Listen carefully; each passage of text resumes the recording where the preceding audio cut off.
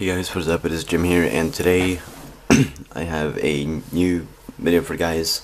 First off, you can see new keyboard. Yes, new keyboard. Love this keyboard. I also actually have a mouse mat now, which is great. But yeah, I also have a new gun. I don't think this even classifies as a gun. This is the Zeus X27. Yeah, this is a taser from Counter-Strike Global Offensive, and yeah, this little thing was really tough to make. Actually, it didn't take me too long. It took me probably like 2 hours to do, but it was actually very hard to do. So I actually got it to be perfect-ish now.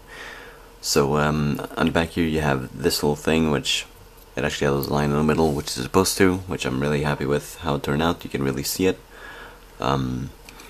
This is just for width differences.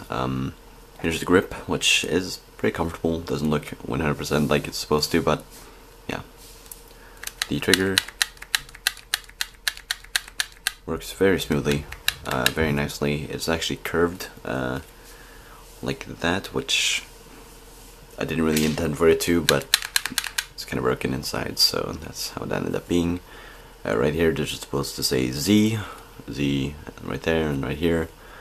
I cannot remember what it's supposed to say here, but here it's supposed to say Z. Same as the other side. Here it says X27, both sides. And yeah, here on the cartridge you have a sight, kind of. You could like aim down the sights and just like. But yeah, the cartridge is actually removable, just like it would be in real life. The taser looks horrible without it, so it's usually just on. It's attached very easily, just like that. So yeah. There's actually supposed to be two pieces holding it in, but there's only one right now because it's kind of broken, so yeah. But how this would work is, on the inside here there would be confetti and two nails, which would have plastic covers on them, and then when you would pull the trigger, something would happen in here, and then I guess this is the battery, so then that would send a electrical shock with the needles, and then the needles would go into the person that you shot it and with and yeah, that tased them. So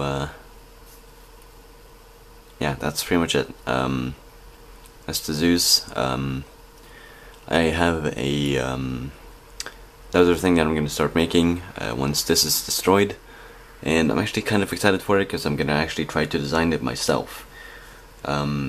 Which a lot of people will probably say, oh, you copied MDN, but no, it really just is my favorite knife in CSGO. So if you watched my latest video of CSGO, you know what it is. So yeah, I'll see you guys.